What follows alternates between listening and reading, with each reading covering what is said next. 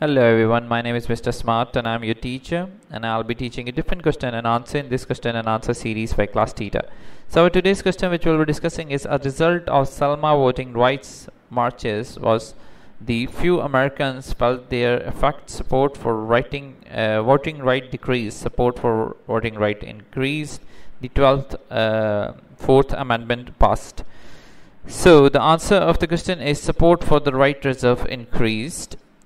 The Selma voting marches, which took in 1965, was a series of non-violent protests aimed at advocating of African Americans' right to vote.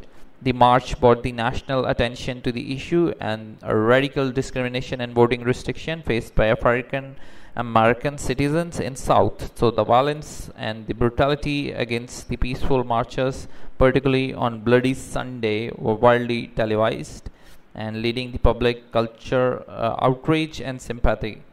So the marches played a crucial role in mobilizing public support for voting rights and contributed to eventual passage by the Voting Rights Act of 1965. This landmark legislation was signed into law by President Lyndon B. Johnson on August 6, 1965, and it is aimed to be eliminated radical discrimination in voting practices and remove barriers that prevent Africans American from exercising their right to vote.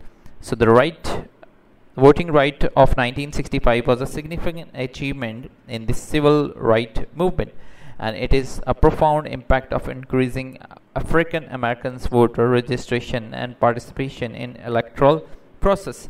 It helps to dismantle discriminatory voting practices such as literacy test and poll taxes, which has been used to defranchise African American in many southern states. So as a result, the Selma voting right marches and subsequent passages of the Voting Right Act supported the voting right increase for the Americans. So that's the answer. If you still have any other question, just leave a comment and I'll be back as soon as I can. Thank you very much for watching the video. Until next question, bye bye.